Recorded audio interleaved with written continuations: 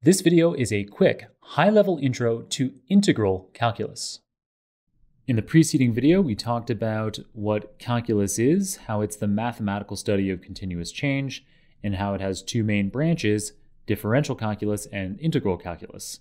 In that preceding video, we focused on differential calculus, which is the focus of the Calculus 1 subject that we are undertaking presently. I want to provide you now with a quick introduction to what integral calculus is.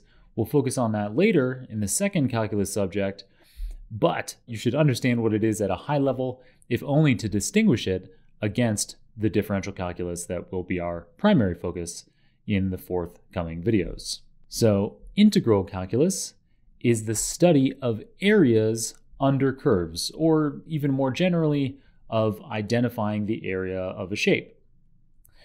It facilitates the inverse of differential calculus.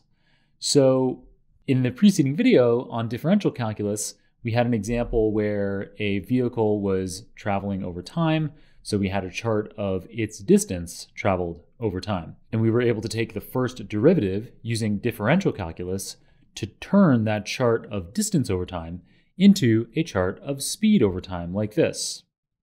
Well, integral calculus allows us to do the opposite of what we did with differential calculus. So with differential calculus, in that preceding video, we were going from distance over time to speed over time.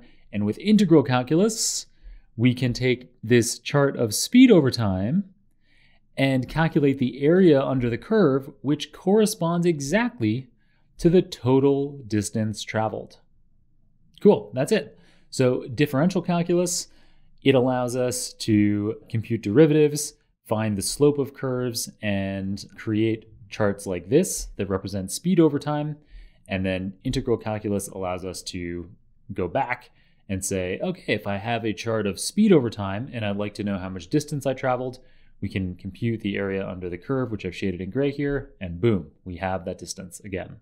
Coming up next is a quick history of calculus, which will also provide us with a better understanding of how calculus works today.